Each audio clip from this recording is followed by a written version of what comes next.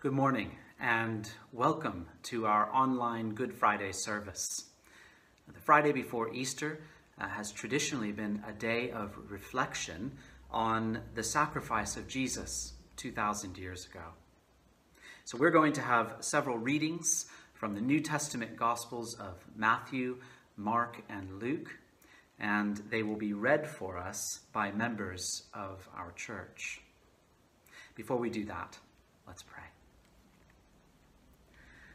Heavenly Father, we thank and praise you that you loved the world so much that you gave your only Son to suffer and to die in our place, so that all who believe in him would not perish but receive everlasting life. Please help us now as we hear about the crucifixion of your Son. May we be those who are humbled by his sacrifice and receive its benefits with thanksgiving. And may we be helped as we see what it looks like to faithfully suffer. Please be with us all now, in the name of Jesus, who lives and reigns with you and the Holy Spirit, one God, now and forever. Amen. Now please open your Bibles to Luke chapter 22.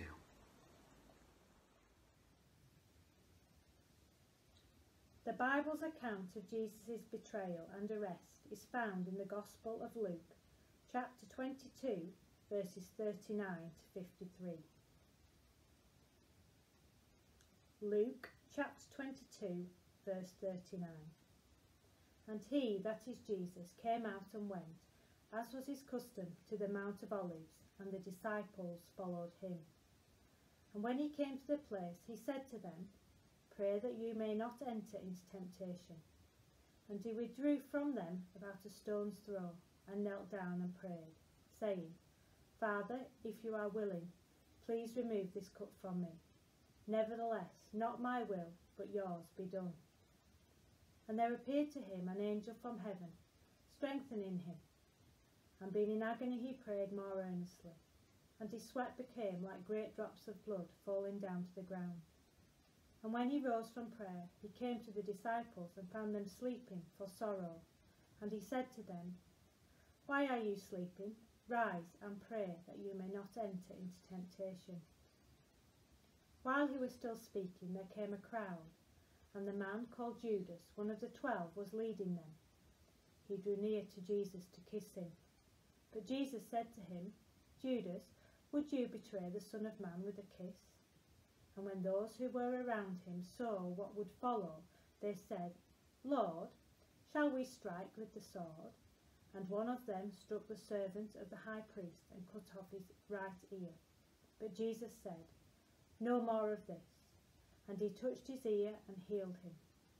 Then Jesus said to the chief priests and officers of the temple and elders who had come out against him, Have you come out against a robber with swords and clubs?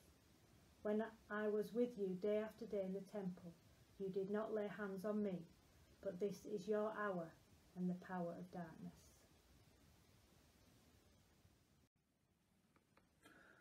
The Bible's account of Jesus' trial before the Jewish religious leaders is found in the Gospel of Matthew, chapter 26, verse 57, through to chapter 27, verse 2. Matthew, chapter 26, verse 57. Then those who had seized Jesus led him to Caiaphas, the high priest, where the scribes and the elders had gathered. And Peter was following him at a distance, as far as the courtyard of the high priest. And going inside, he sat with the guards to see the end. Now the chief priests and the whole council were seeking false testimony against Jesus, that they might put him to death. But they found none, though many false witnesses came forward.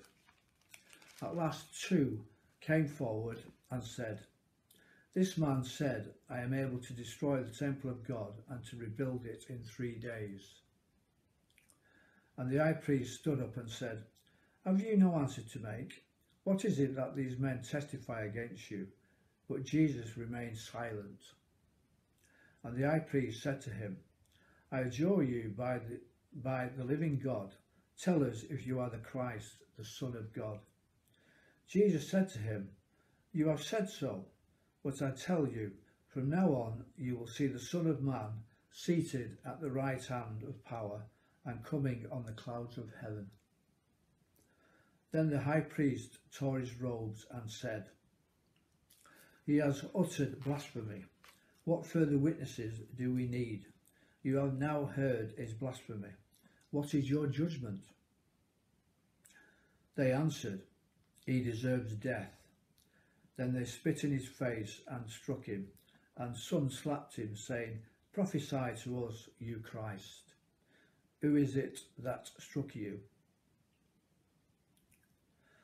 Now Peter was sitting outside in the courtyard, and a servant girl came up to him and said, You also were with Jesus the Galilean. But he denied it before them all, saying, I do not know what you mean. And when he went out to the entrance, another servant girl saw him, and she said to the bystanders, This man was with Jesus of Nazareth. And again he denied it with an oath, I do not know the man. After a little while the bystanders came up and said to Peter, Certainly you are one of them, for your accent betrays you. Then he began to invoke a curse on himself and to swear, I do not know the man. And immediately the rooster crowed, and Peter remembered the saying of Jesus, Before the rooster crows, you will deny me 3 times. And he went out and wept bitterly. When morning came, all the chief priests and the elders of the people took counsel against Jesus to put him to death. And they bound him and led him away and delivered him over to Pilate the governor. The Bible's account of Jesus' trial before the Roman governor Pilate is found in the Gospel of Mark, chapter 15, verse 2 to 23. Mark chapter 15, verse 2. And Pilate asked him, Are you the king of the Jews? And he answered him, You have said so. And the chief priests accused him of many things. And Pilate again asked him, Have you no answer to make? See how many charges they bring against you. But Jesus made no further answer, so that Pilate was amazed. Now at the feast he used to release for them one prisoner from whom they asked. And among the rebels in prison whom had committed murder in the insurrection, there was a man called Barabbas. And the crowd came up and began to ask Pilate to do as he usually did for them. And he answered them, saying, Do you want me to release for you the king of the Jews? For he perceived that it was out of envy that the chief priests had delivered him up. But the chief priests stirred up the crowd to have him release for them Barabbas instead. And Pilate again asked them, Then what shall I do with the man you call the king of the Jews? And they cried out again, Crucify him. And Pilate said to them, Why, what evil has he done? But they shouted all the more, Crucify him. So Pilate, wishing to satisfy the crowd, released for them Barabbas, and having scourged Jesus, he delivered him to be crucified. And the soldiers led him away inside the palace, that is, the governor's headquarters, and they called together the whole battalion. And they clothed him in a purple cloak, and twisting together a crown of thorns, they put it on him. And they began to salute him, Hail the King of the Jews. And they were striking his head with a reed, and spitting on him, and kneeling down in homage to him. And when they had mocked him, they stripped him of the purple cloak, and put his clothes on him, and they led him out to crucify him. And they compelled a passer-by, Simon of Cyrene, who was coming in from the country, the father of Alexander and Rufus, to carry his cross. And they brought him to the place called Golgotha, which means place of a skull. And they offered him wine mixed with myrrh, but he did not take it. The Bible's account of Jesus' crucifixion, death and burial is found in the Gospel of Matthew, chapter 27, verses 35 to 61. Matthew chapter 27, verse 35. And when they had crucified him, they divided his garments among them by casting lots. Then they sat down and kept watch over him there. And over his head they put the charge against him, which read, "This is Jesus, the King of the Jews." Then 2 robbers were crucified with him, one on the right and one on the left. And those who passed by derided him, wagging their heads, and saying, "You who would destroy the temple and rebuild it in 3 days, save yourself. If you are the Son of God, come down from the cross." So also the chief priests with the scribes and elders mocked him, saying, "He saved others, he cannot save himself. He is the King of Israel. Let him come down now from the cross, and we will believe in him. He trusts in God. Let God deliver him now, if he desires him. For he said, 'I am the Son of God.' And the robbers who were crucified with him also reviled him in the same way. Now from the 6th hour there was darkness over all the land until the 9th hour. And about the 9th hour Jesus cried out with a loud voice, saying, 'Eli, Eli, lama sabachthani,' that is, my God, why have you forsaken me?" And some of the bystanders hearing it said, "This man is calling Elijah." And one of them at once ran and took a sponge, filled it with sour wine, and put it on a reed, and gave it to him to drink. But the others said, "Wait, let us see whether Elijah will come to save him." And Jesus cried out again with a loud voice, and yielded up his spirit. And behold, the curtain of the temple was torn in 2 from top to bottom, and the earth shook, and the rocks were split. The tombs also were opened, and many bodies of the saints who had fallen asleep were raised. And coming out of the tombs after his resurrection, they went into the holy city and appeared to many. When the centurion and those who were with him, keeping watch over Jesus, saw the earthquake and what took place, they were filled with awe and said, "Truly, this was the Son of God." There were also many women there, looking on from a distance, who had followed Jesus from Galilee, ministering to him, among whom were Mary Magdalene, and Mary the mother of James and Joseph, and the mother of the sons of Zebedee. When it was evening, there came a rich man from Arimathea, named Joseph, who also was a disciple of Jesus. He went to Pilate and asked for the body of Jesus. Then Pilate ordered it to be given to him. And Joseph took the body and wrapped it in a clean linen shroud and laid it in his own new tomb, which he had cut in the rock. And he rolled a great stone to the entrance of the tomb and went away. Mary Magdalene and the other Mary were there, sitting opposite the tomb.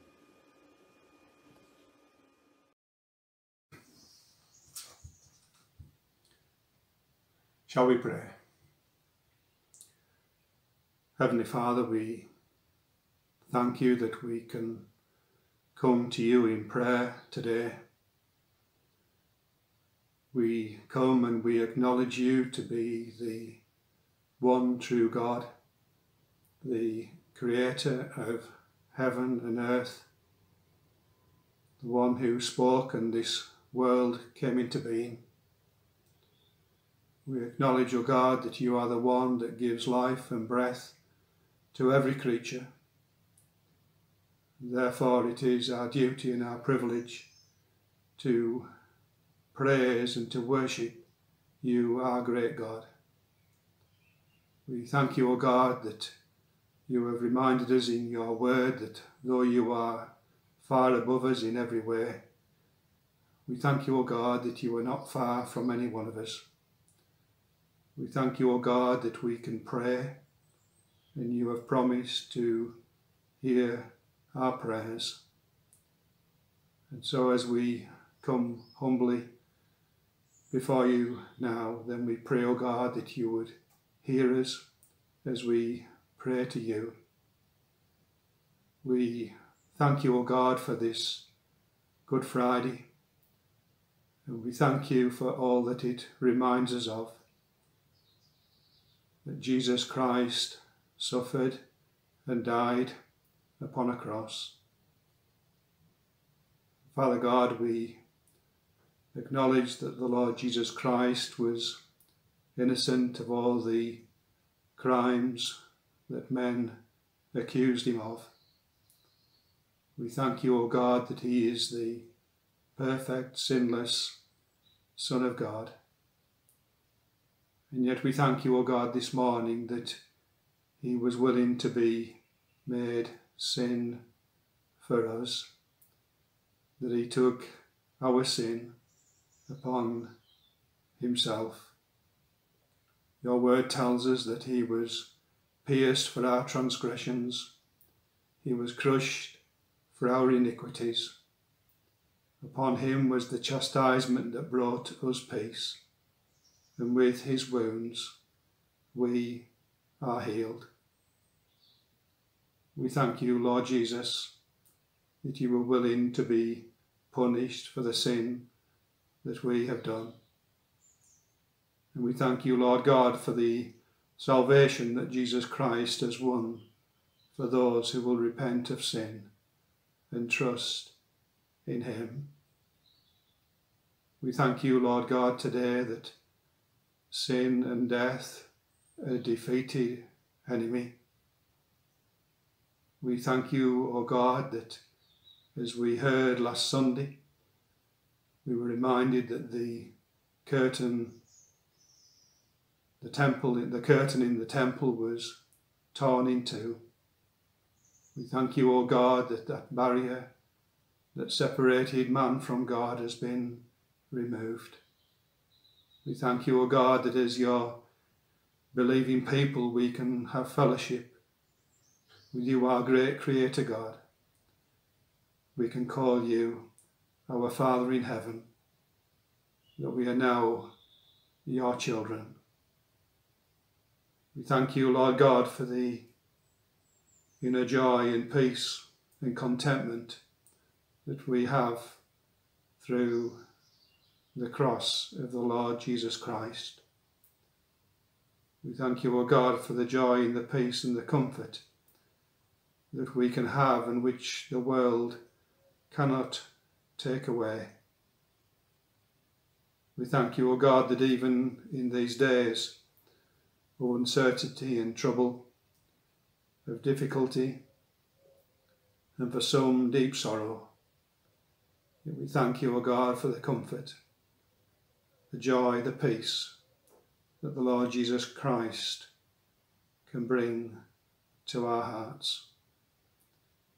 So we pray, O God, that on this Good Friday, as we again hear the message of the cross, we pray, O God, that you would speak into each of our hearts.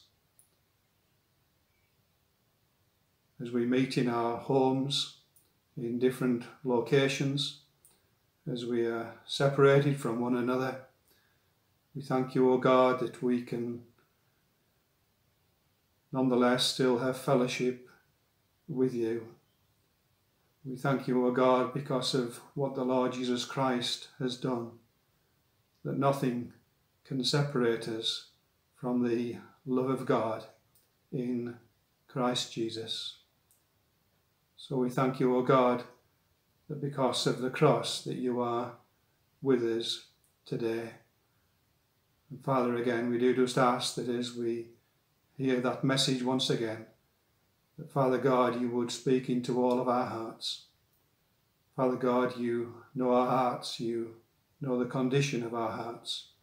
And Father God, we do pray that you would be gracious to each one of us now, that as James preaches from your word, that Father God, not only would you bless and help him, but you would bless and help us too. That Father God, we might be those who turn from our sin, that we might be those who would put our faith and our trust in Jesus Christ who is the only Saviour from sin, the only one who can save us from the judgment that you will bring upon this world. And so, Father God, we do ask that you would be with us and that you would bless us now. And we ask it all in Jesus' name. Amen. Here we are in the middle of an international health crisis, where many people are suffering. Maybe you are suffering. And you might be asking the question, why? Why is there so much suffering in the world? Well, the Bible has a few answers to that important question. One of the main answers it gives is that the world is full of suffering because it is under a curse. Humans rebelled against their Creator, and as a result, all of creation is under a curse. The natural world is groaning and longing for the day of liberation when it will be set free from the curse.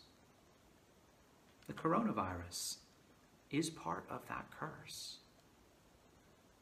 And the suffering we experience is as well. All suffering falls into three categories: physical, emotional, and spiritual. There's physical suffering in our bodily pain. There is emotional suffering as relationships with other people are broken and people experience things like depression and shame.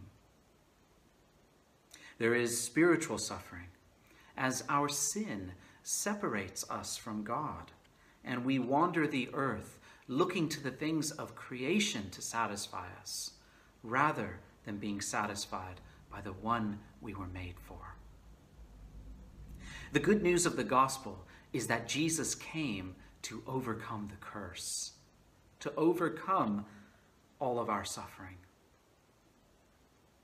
And the way he did it is by taking the curse upon himself, intensely suffering under God's judgment as our sinless substitute.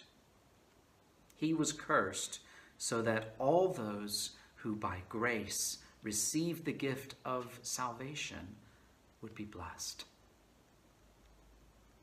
And it is amazing that the most vivid description of the cursing of God's Son is found not in the New Testament, but in the Old Testament. That part of the Bible written before Jesus was born in Bethlehem. In Psalm 22, King David opens a window on the suffering of Jesus during those 3 agonizing hours of darkness on the cross. Jesus, the Son of God, who became a man in order to become a curse for us, suffered in every way as deeply as anyone could possibly suffer. There is no facet of misery that Jesus didn't experience on the cross. So please open your Bibles to Psalm 22, and we are going to be looking at the first 21 verses.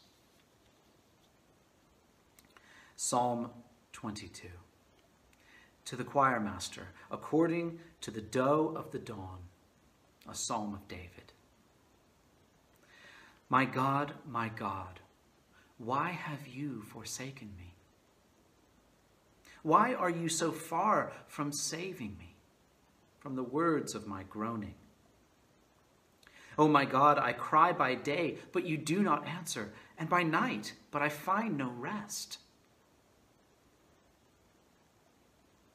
Yet you are holy, enthroned on the praises of Israel. In you our fathers trusted. They trusted, and you delivered them. To you they cried and were rescued. In you they trusted and were not put to shame. But I am a worm and not a man, scorned by mankind and despised by the people. All who see me mock me. They make mouths at me. They wag their heads. He trusts in the Lord. Let him deliver him. Let him rescue him, for he delights in him. Yet you are he who took me from the womb. You made me trust you at my mother's breasts. On you I was cast from my birth, and from my mother's womb you have been my God. Be not far from me, for trouble is near, and there is none to help. Many bulls encompass me. Strong bulls of Bashan surround me. They open wide their mouths at me like a ravening and roaring lion. I am poured out like water. All my bones are out of joint. My heart is like wax. It is melted within my breast. My strength is dried up like a potsherd, and my tongue sticks to my jaws. You lay me in the dust of death. For dogs encompass me. A company of evildoers encircles me. They have pierced my hands and my feet. I can count all my bones. They stare and they gloat over me. They divide my garments among them, and for my clothing they cast lots. But you, O Lord, do not be far off. O you, my help, come quickly to my aid. Deliver my soul from the sword, my precious life from the power of the dog. Save me from the mouth of the lion. Amen. This is God's life-giving word. May he help us now as we consider it together. Like I said, all suffering falls into three categories: physical, emotional, and spiritual. And here in Psalm 22, the depth of Jesus' suffering is vividly described for us. This is the most intense suffering ever experienced. It is totally unique in its intensity because Jesus is God in the flesh. This 3-hour experience accomplished salvation for people to the ends of the earth and for every generation. So let's consider each kind of suffering: physical, emotional, and spiritual. Firstly, Jesus suffered physically. His enemies are physically persecuting him with such brutality that they are described as animals. They are portrayed as bulls, lions, and dogs in their savagery. They murderously close in on their lonely victim, and the singer portrays these people as animals in order to convey what they are like. They are the powerful ones who resist authority and greedily consume everything at the expense of the weak. They are vicious, and they love violent spectacle. And yet, amazingly, these are the type of lost people that Jesus came to seek and save. We are to look at this scripture like a mirror and see the darkened sinfulness of our own hearts. It's uncomfortable to realize that we are part of this crowd surrounding the cross. We partook in this greatest sin. We are responsible as Jesus bore our sin and took the curse for us. God did not send his Son because we are so valuable, but rather because our offense was so infinitely horrible that only the substitution of the sinless Son of God could remove it. We like to think we aren't that bad, that our sin isn't that offensive. But the Bible tells us the truth, and it shows us our great need of a Savior. And this psalm shows us the extent he was willing to go in order to save us. Verses 14 to 18 is a vivid description of the execution of a criminal by crucifixion, written hundreds of years before crucifixion was even invented.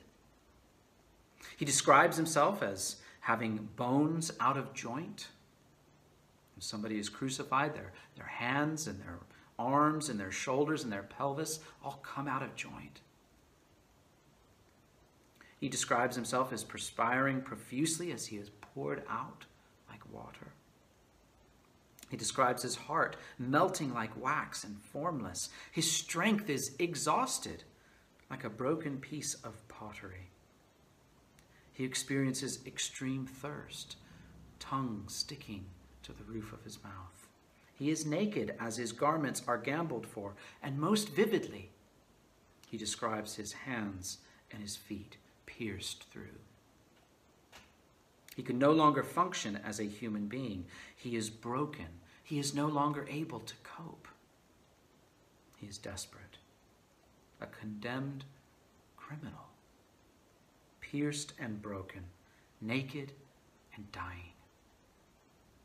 God's Son, the source of life, came to suffer physically and die. Secondly, Jesus suffered emotionally. In verse 6, the greatest person to have ever lived feels less than human.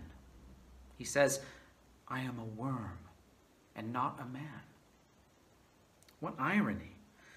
Jesus is God in the flesh, the great I am. And now he says, I am a worm.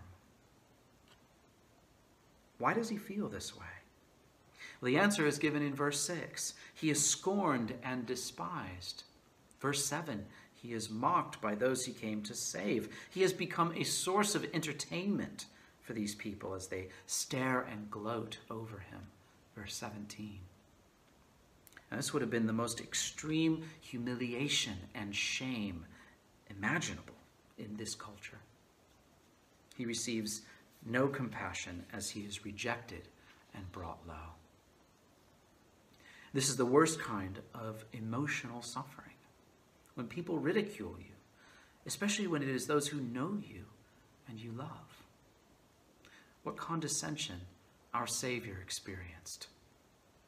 He is the eternal divine Son, the Creator and King over all things, worshipped in heaven by legions of angels. And yet, he became a man. The Creator became a creature and was despised. The Lord of light came to experience emotional darkness. So he understands the depths of our emotional suffering, of your emotional suffering. When we feel less than human, when we are unable to function. He suffered physically. He suffered emotionally. Thirdly, Jesus suffered spiritually. The psalm begins with the worst kind of suffering, spiritual anguish and separation.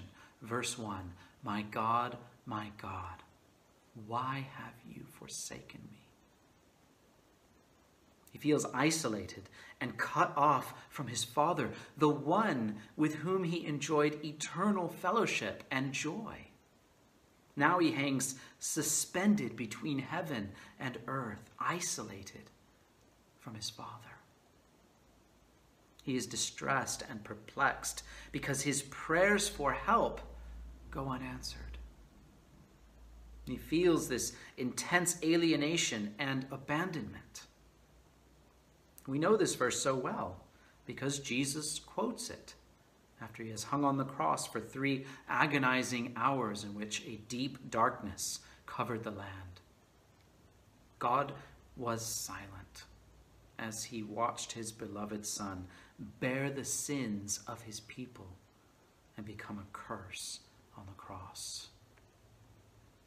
This is the moment of the greatest and most intense spiritual anguish. Jesus' suffering was so complete that it is impossible for words to convey how horrible it was. This psalm shows us that on the cross, he was at his breaking point, spiritually abandoned by God, emotionally feeling less than human as he suffered at the hands of his people, physically tortured as a condemned criminal. He is desperate. He cries out to God in this prayer as he is on the threshold of death. Condemned in our place, pierced for our transgressions in order to save us. What amazing grace. Now that we have considered our Lord's suffering, I want to spend a few final minutes thinking about how this is to affect us in our day-to-day lives. The good news of Jesus' death on the cross in our place has ripple effects that reach to the ends of the earth, that come down through the generations and meet us today. I want us to consider two ways we should respond to the gospel, the good news of Jesus' death in our place. We should be humbled and we should be helped. Firstly, the good news of Jesus' death should humble us. Our Lord voluntarily experienced infinite suffering so that we could be saved. He came to do something that we could never do, accomplish a great salvation on our behalf. And this salvation is to be received by faith. We're to stop thinking that we can somehow pay God back for our sins and wrongdoings. We are to be humbled and trust in the Savior's life, death, and resurrection. Have you received this good news? Have you received Jesus, the suffering Savior? Have you trusted in what he did for you? Have you been forgiven? Have you been blessed through his sacrifice? Has he taken your sins and the judgment they deserve? If so, if you are a Christian believer, do you continue to run to Jesus for ongoing forgiveness and cleansing? He is faithful and just to forgive and to cleanse you today.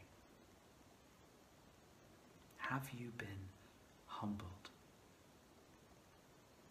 Secondly, the good news of Jesus' death should help us. The book of Hebrews tells us that Jesus' sufferings allow him to sympathize with us. He understands what we are going through, and he is eager and ready to help us in our time of need. He knows what you have to go through today, tomorrow, the next day. He sees you, and he wants to help you follow his example. What did he do during his suffering? How did he deal with it? And most importantly, how did he endure it?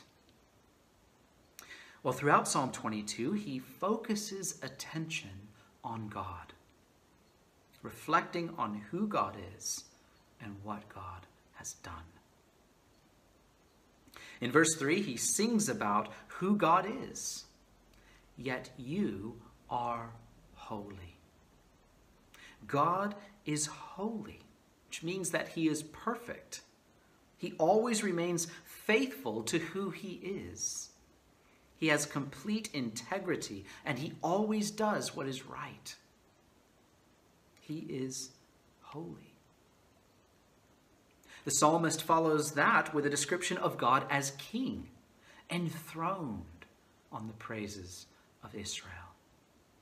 He is the king who always does what is right. It is interesting that this description of God is usually the last thing we think of when we are suffering. But God wants us to believe these twin truths about himself. He is good and he is in control. Make these truths part of your prayers in the coming weeks, especially when suffering comes to your door. Talk about these two essential truths about God with family and neighbors and friends and co-workers. Think deeply about them. Let them sustain your hungry and weary soul in the midst of hardship. When you suffer, remember God is holy and God is in control. In addition to receiving help from focusing on who God is, the sufferer rehearses what God has done in history. Verses 4 and 5. In you our fathers trusted. They trusted and you delivered them. To you they cried and were rescued. In you they trusted and were not put to shame. History has shown that God can be trusted. He has always been faithful to his word and his promises. And I hope you are the blessed person of Psalm 1 who delights in God's word in the Bible day and night. Open your Bible. Read it each day so that you can respond to suffering by knowing all of the many examples of God being faithful to his people. He is for you, even when it doesn't look like it, even when it doesn't feel like it. He will never leave you nor forsake you, because he rescued those people in past generations when they trusted God and cried out to him. But be careful not to expect things to be done on your terms, according to your wishes. God may have other plans, plans that seem strange to us, including deep and lasting suffering and even death. But he promises to be with you through the valleys of deep darkness. He promises to ultimately rescue you. He did it in past generations. He will do it for you. The psalmist can also recount God's faithfulness in his own life. In verses 9 and 10, he describes from the earliest age God's intimate involvement in his life, giving him faith, keeping him trusting, faithfully caring for him. God is no casual acquaintance, but a lifelong friend and father. Have you known God to be near you in the past? Has God shown you compassion through earlier seasons of hardship? What about your personal testimony? How did God rescue you out of the darkness of sin and judgment and bring you into his kingdom of light and life? Remembrance is a powerful help in hardship. God is willing and able to help you in your suffering. He sent his Son to suffer and die in your place so that, among other things, he can sympathize with you. And he left you an example of how to suffer faithfully by reflecting on who God is and what God has done.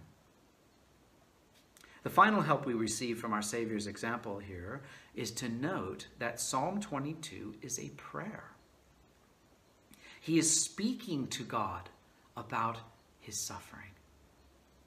This is so obvious, yet it is essential for our endurance. We are helped by God when we cry out to him in our suffering. We are nourished as we talk to him about how we're feeling. Remember, prayer is an expression of faith. We are demonstrating, as we pray, that we trust God and we ask him for help. He calls us to prayerfully remember and reflect on his words and works. As we do that, it strengthens our confidence in him, and that is the very thing that causes us to endure. I hope that in this psalm you find great help and hope. Jesus has accomplished a great salvation through his suffering. So firstly, be humbled. Trust in this great Savior's perfect sacrifice and find God's mercy and forgiveness through his blood shed for you. Secondly, be helped.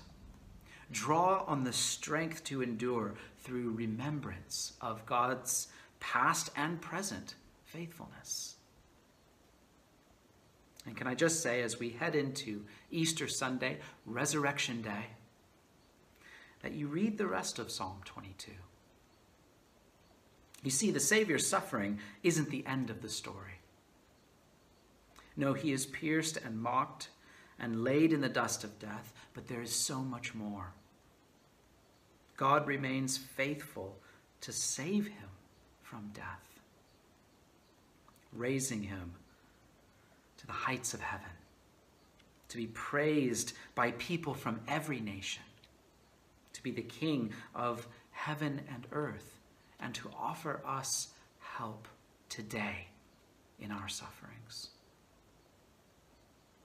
He offers us hope that there is an end to suffering. There is a glory to come. So read Psalm 22 in the coming days and marvel at our great Savior, Jesus Christ.